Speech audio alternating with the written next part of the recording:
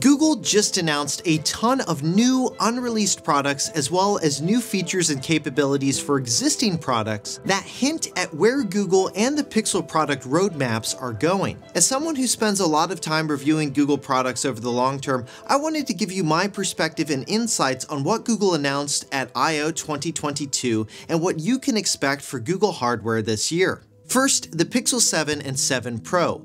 We got our first look at what these new phones will look like with an arguably more polarizing external back design than last year's phones. They'll use the next generation of Google's Tensor chip and house new cameras, and a refined exterior designed using polished aluminum, which looks really nice. And actually, the more interesting Pixel that Google talked about at I/O, in my opinion, is actually the Pixel 6a, which gets you everything you get in the Pixel 6, including the top-of-the-line Tensor chip, minus the top-of-the-line camera hardware, all for $449 US. What's really interesting about Google's strategy here is they're giving you a top-of-the-line processor at a really great price. And this has been Apple's strategy for years now with their phones like the iPhone SE. And by putting the latest chips in them, you get some really cool software features like Magic Eraser, Live Translate, plus some of the best chip performance you'll get in a smartphone at this price. The Pixel 6a comes out this summer here in the US, and we'll of course be doing a long-term review on the 6a as well as the Pixel 7 and 7 Pro, so make sure you subscribe to the channel in order to see those videos, and let us know down in the comments what you're excited about with these new Pixels. Now, Google didn't just stop with phones for their Pixel announcements at I/O. They also unveiled the new Pixel Buds Pro, which feature active noise cancellation, a custom-designed Google chip and audio processor, and they have transparency mode as well as spatial audio with supported devices, which begs the question, did Apple not trademark any of their feature names? The Pixel Buds Pro come in at $199 US with 7 hours of battery life with noise cancellation on, and we'll of course be reviewing them and comparing them to the Google Pixel Buds A series,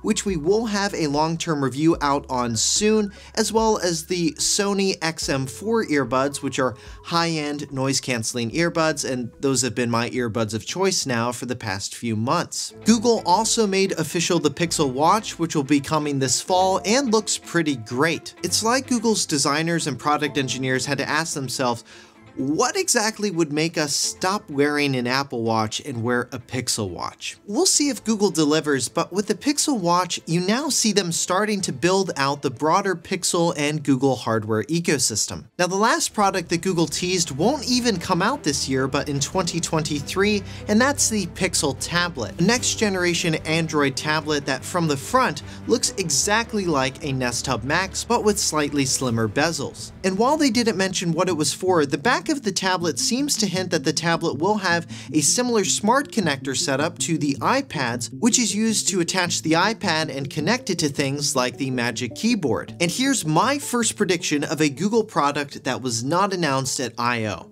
I think Google is going to create a smart speaker stand for the Pixel tablet, which will basically turn the Pixel tablet into a larger Nest Hub Max when it's not in use and charging on the stand. And speaking of the Nest Hub Max, Google actually announced 2 new features coming to that product later this year, and the first one is called Look and Talk, which allows you to look directly at the Nest Hub Max and then start asking the Google Assistant for something, all without saying the wake word, which is pretty cool. The second feature coming to the Nest Hub Max is called Quick Phrases, which are phrases that you can set up in the Google Home app, which will allow you to skip the wake word for phrases like set a timer, turn off the lights, or what time is it? So you no longer have to use the Google Assistant wake word for some of your most frequent asks. Now, it's unclear when this feature is rolling out and what devices will support it at the time of this recording, but we can probably assume it'll roll out by the end of 2022. Now back to my predictions. Now, the second prediction for a product that was not announced at Google I/O is I think Google is going to update their Google Assistant devices with the Tensor chip built in.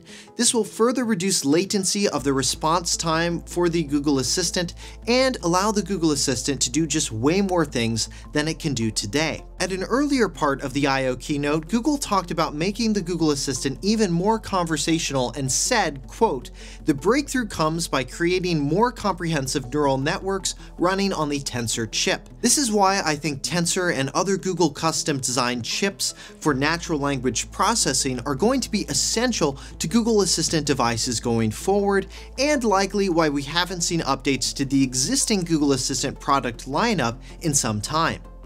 Now, the third product prediction I'm making here today is Google is going to make AR glasses. Because they have to.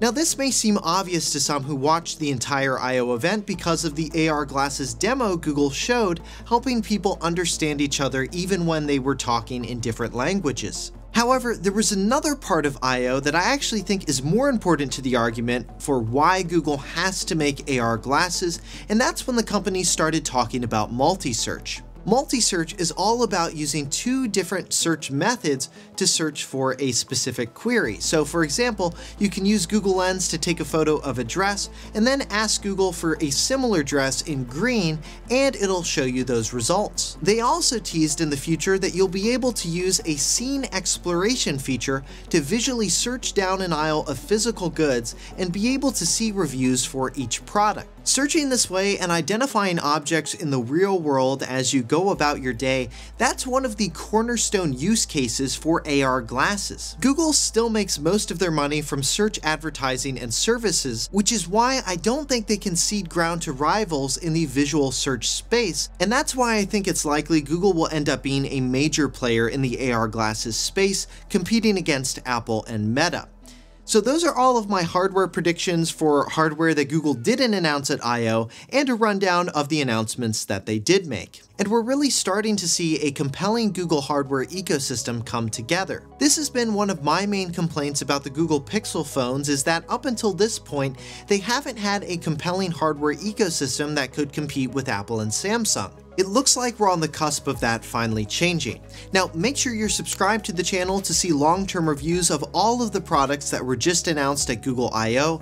If you found this video helpful and you liked it, make sure you hit that thumbs up button below and let me know what you thought of what Google announced at I/O by leaving a comment below.